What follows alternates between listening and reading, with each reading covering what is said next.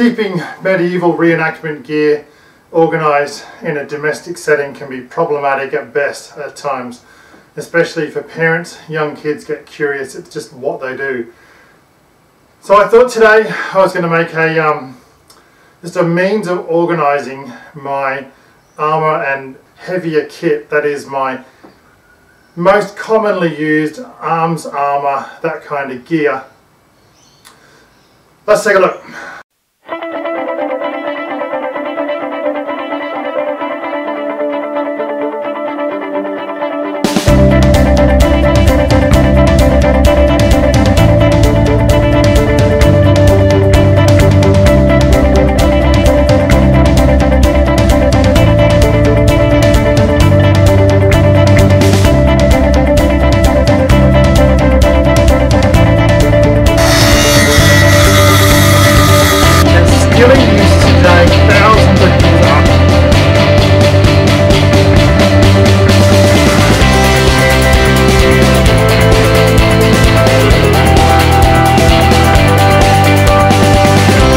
The first part of the armour stand is going to be the base. I'm cutting two widths of this, and I'm cutting them 60 centimetres long. That's roughly speaking 24 inches.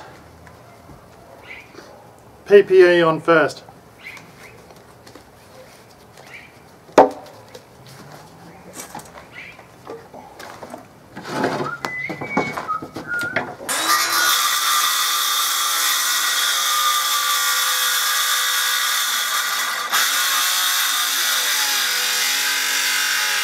Righto, so I'm just going to use a very simple white glue for the base of the armour stand. I use a glue called Sikaflex. It's just a brand really, but it's quite weather resistant, so for when I do go on education tours out to schools and stuff, then this is going to resist some of that extra moisture you get in the air. Queensland, where I live, is a very humid place anyway, so it's the right glue to use.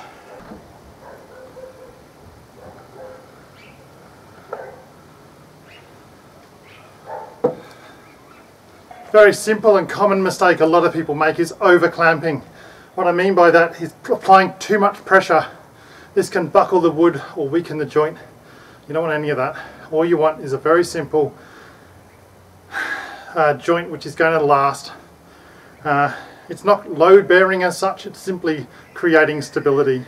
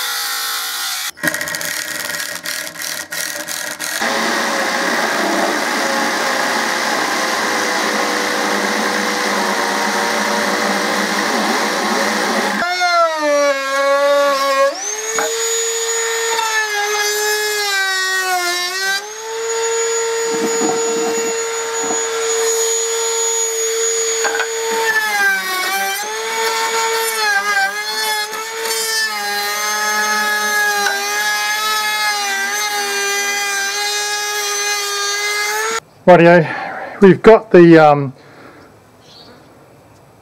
everything glued in and assembled now. All looks pretty schmick. I'm just going to let that dry for a little bit, and then I'm going to apply a stain and varnish. This is not historically accurate. I don't believe there's any evidence of anything quite like this as such.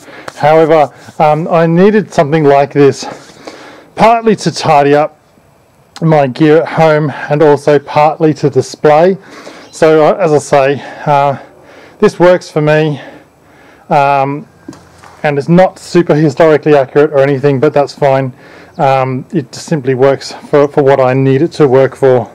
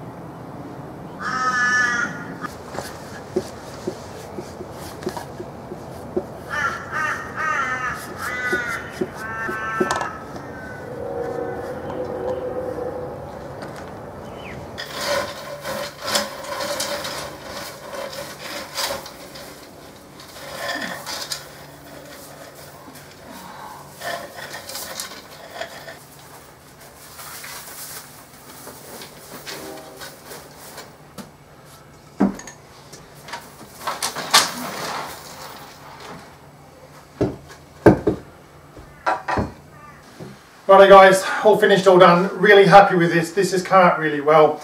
It's really nice. It's got my gear off the floor. I'm very happy with it. There we go. Okay, thank you so much for watching. Please like, subscribe and share. I'll catch you in my next video.